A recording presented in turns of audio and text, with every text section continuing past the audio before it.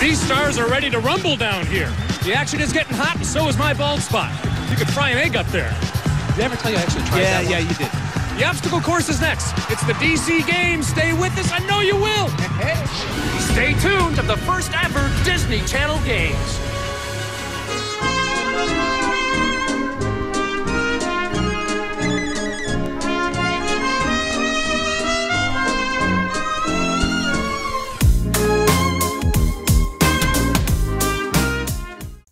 The book I'm planning on reading for the Obstacle Course Challenge is One Punch Man. And this is a manga that is about this guy who basically wanted to become a very strong, heroic person that could fight off bad guys, because in this world there are a lot of monsters and bad guys all the time. So he just worked out super hard every day until he went bald, and now he is so powerful that he can defeat anybody with a single punch. But that also means that he starts living his life very differently from other heroes because it doesn't take any effort to defeat anybody. So he sort of starts thinking like, what's the point? What's it all mean, man? He's an interesting character. I'm really excited about actually like picking this up because this is a serialized manga, so it's very beautiful art. And what I'm used to reading is the webcomic, which was created by the author of this, who it just so happens could not quite draw very beautifully. He did his best, and I applaud him for it because this is some of the funniest shit I've ever seen in my entire life. I cried laughing the first time I read this, and I'm so excited to go back into it. I need to figure out what TikTok I'm going to copy. Even the sky declares Team Red supremacy. Time for Advent cheese! Advent cheese. We're only 13 days behind. How did the cheese paint his wife? He double glossed her. He double glossed her. Is Gloucester a cheese? We feta improve our game, Mom. It's your turn. Opening of the cheese number 2. You know, if you open Advent cheese, I would say it's very advantageous. Ooh. Now that sounds fancy. What's the joke? What's this say? Would a smoky cheese grow on a tree? No, but an apple would. What is Jay-Z's favorite cheese? Beyonce. Ooh. I don't know if I like that.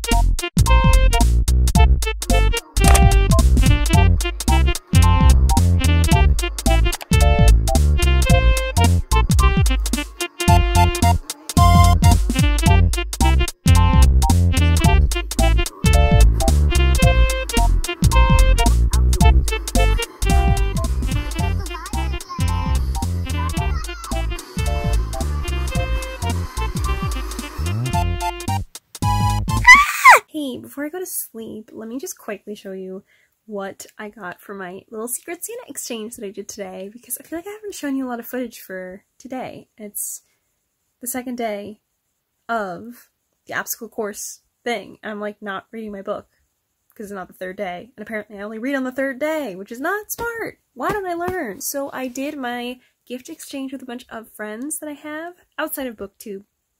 We just said it would be cute to do a Secret Santa exchange, so we used Elfster that helps you to draw names, and it'll distribute the names privately so you don't actually know who your Secret Santa is, but you can look at everybody's wish list. So off of my wish list, I got some beautiful fairy lights. I'm really excited about this because I've always wanted fairy lights to decorate my room with, and every time that I go looking for them, I feel like they're really expensive. So these are 66 feet long, and they have all these different settings, and it's also remote controlled. I'm psyched about this. And then I also got a book I've been really excited to read, and every time a book gets recommended to me, I just want to see like why people would recommend that book specifically to me. So unfortunately it's been a while. I can't exactly remember who was recommending this book, but it's The Silence of the Girls. And I do believe that this is an Iliad retelling told from the women's perspective. I have heard recently that this does also focus a lot on the male POV, which I'm really not like upset about per se, because it's not like I've really like studied the Iliad. I don't really know anything about it, but I am pretty excited about it because I also know that one of my friends loved this book, and I know that we have relatively similar tastes. It's such a beautiful textured paper. It's such a gorgeous copy, and I'm really excited about it because I don't really buy myself books a lot, and I don't really buy myself really nice books. When I do buy books, you know, like I do it very rarely, so when I do get one, it's just very exciting for me, and I'm really happy. So it was great, and I got to give some gifts too, so that was also really nice, and it's just a nice way to get into the holiday season. And you're watching Disney Channel.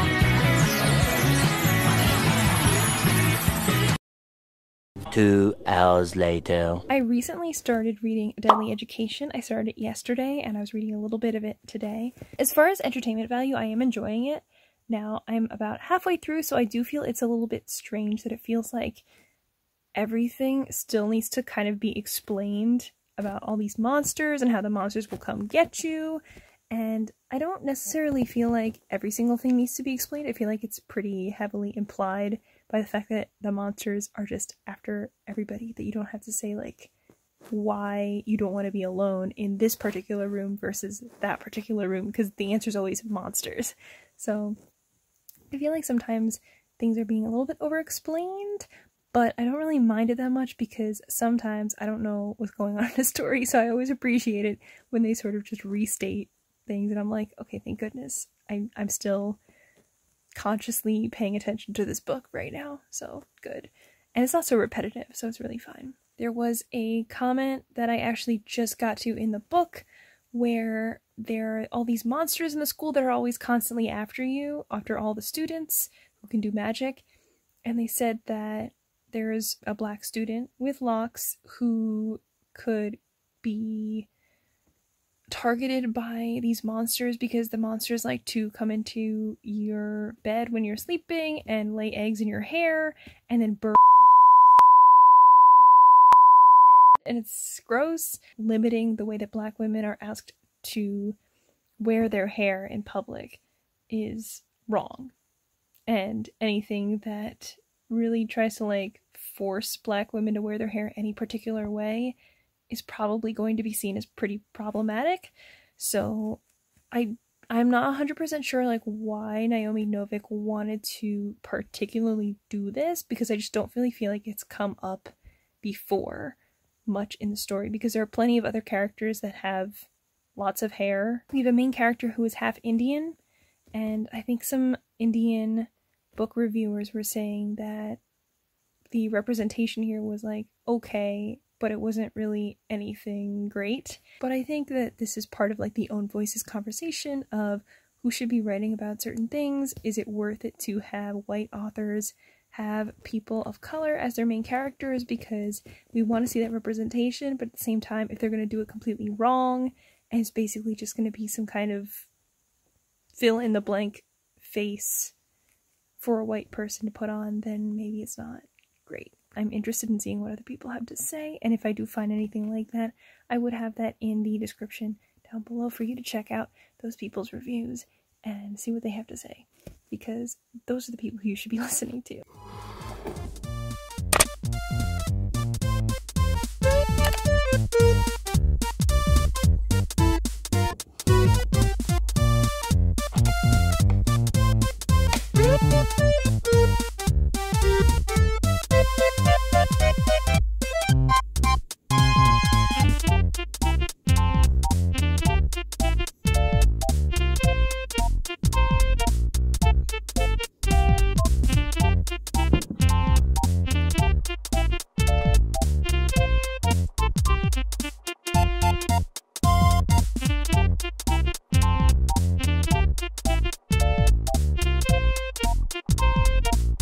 Finished all 3 volumes that I had to read this month for One Punch Man, and oh my god, this is some of the funniest stuff I've ever read in a manga in like the longest time. This was so much fun. I love the art style of this. I love the comedy. I love the relationships between the characters. It's just so great. I love this so much. So many people have been telling me to pick this up and I just did not listen until now.